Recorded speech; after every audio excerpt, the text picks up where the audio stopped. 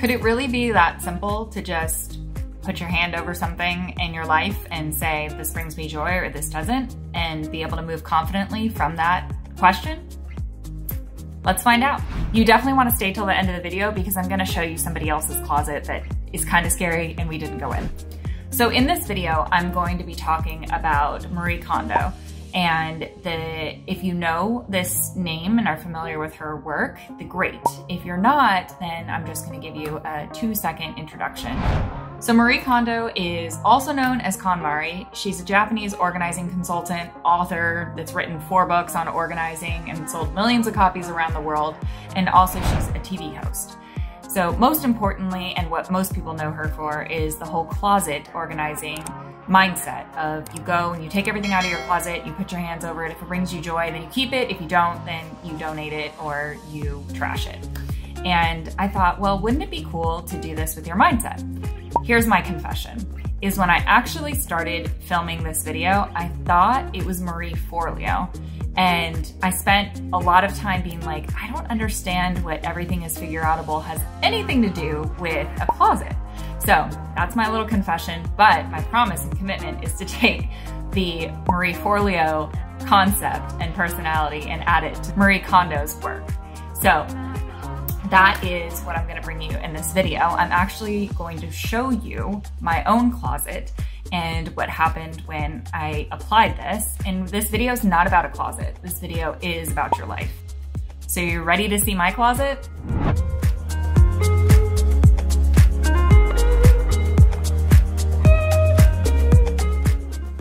So here's the deal, is when I went to my closet and I opened it, my closet is not awful, but it has gotten a little bit full.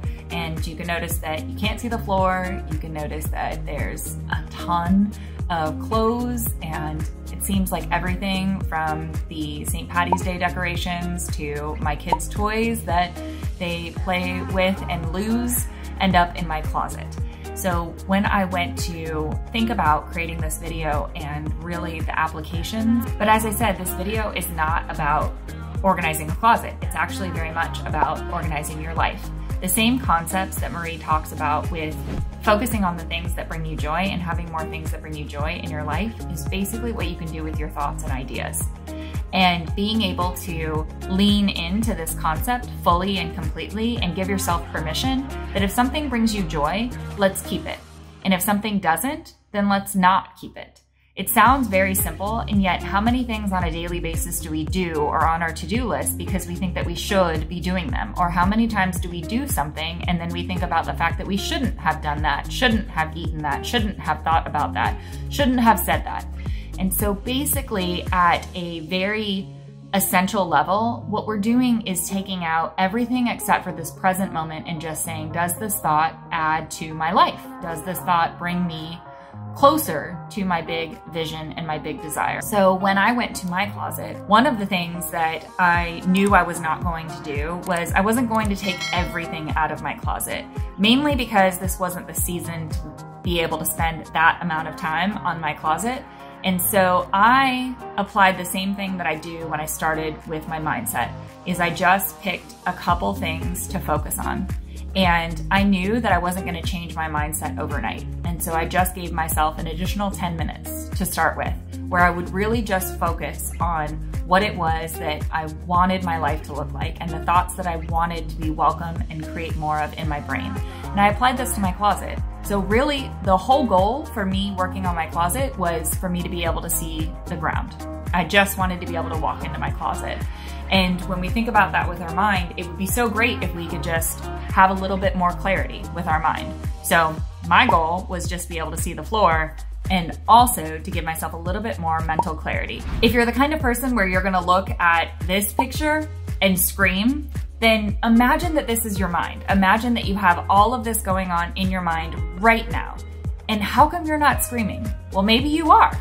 Maybe it sounds more like overwhelm than it does screaming. Maybe you're not sleeping at night. This is the equivalent of not being able to see the floor of your mind. If you feel like you're storing your thoughts under those old St. Patrick's Day decorations and kids' art, then this could be a good way for you to just apply. Let's take 10 minutes and just have a little bit more clarity in your mind, a little bit less noise, and be able to see a little bit more of that floor.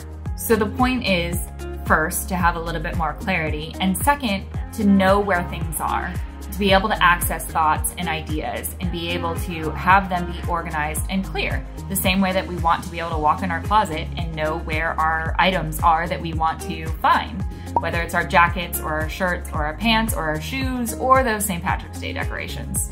To be honest with you, I didn't know where to start, and I'm talking about my closet and my mindset. So having just the idea of giving myself that 10 minutes and just starting there was really, really helpful. So I'd highly encourage you to start small and not try to bite off more than you can chew right now, because it can be very overwhelming to open those closet doors of the mind and look at all of that junk and not even know where to start. And that's the sensation that I had, which is why I'm recommending to start with just a simple 10 minutes. One of the best questions that I can ask that helps me be more organized and keep what is serving me and let go of the rest and all of that mental clutter is, when I have a thought, is to run it through the lens or the filter of, is this serving me? Is this making my life better? And when I can do that confidently, and I know that that idea, that thought, that space and real estate in my brain is dedicated to something that is actually serving me and is making my life better, then I welcome it into my thought pattern and into my daily life. But those thoughts of, oh, well, I shouldn't have done that, those don't actually make my life better. And so those are the kinds of mental clutter that I'm going to not just donate, but trash, because no one needs those.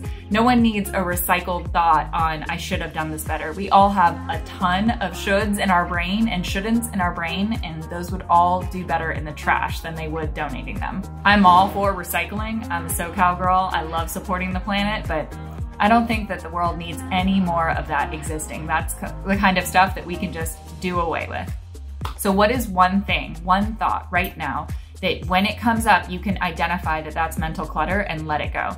Let me know in the comments what that one thought is for you right now. I know we all have one. If you're watching this, you definitely have a thought right now that you can pop in the comments. It's a little bit of accountability and it's a little bit of getting started in the middle of this video, which is great. So let me know in the comments.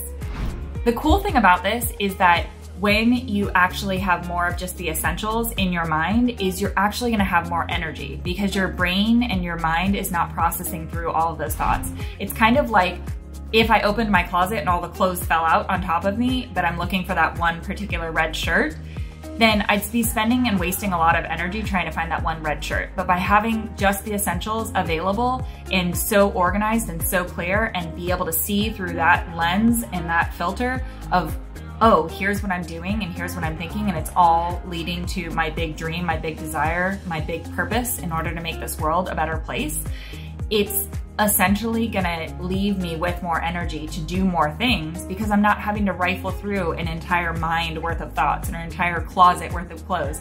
I'm just able to access what's important and what's relevant to me right now. And that alone gives me energy, because it makes me feel like, oh yeah, totally empowered, because I know exactly what I'm looking for and I'm able to find it with a reasonable amount of time and not have to go through every single thought that I have in order to find it. So mental clutter is not just uncomfortable and doesn't just waste energy, but it's actually unhealthy. So I want you to give this gift to yourself, because you have so much to share with this world. And so being able to strip away all of that additional mental clutter and all of the stuff that's not serving you, and be able to see that closet floor of your mind with such clarity and such organization, means that you'll be able to bring more of those amazing ideas that you have into this world. And you're also going to have a healthier mindset, because you'll have more clarity. You'll have more space for your mind to breathe and new ideas to come up, because you're not going to be wasting all of that energy with the ideas that weren't serving you or the thoughts that weren't serving you, cluttering up your mind. You deserve the clarity and calm that comes with an intentional and clear mind. So, after cleaning my closet and having this gorgeous, beautiful view of my closet floor, I not only feel better about my closet, but I also feel better about my headspace, because when I wake up tomorrow morning, it's not gonna take me as long to find what I need in order to get started with my day.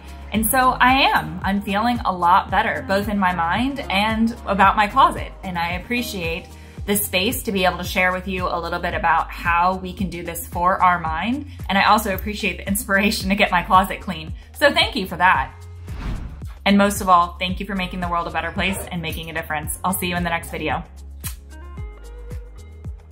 Remember I told you at the end of the video I was going to show you the closet that I didn't go in because it was kind of scary? This is my husband's closet. And no, we didn't go in there. We definitely slammed the door because I don't need to know what it looks like in there.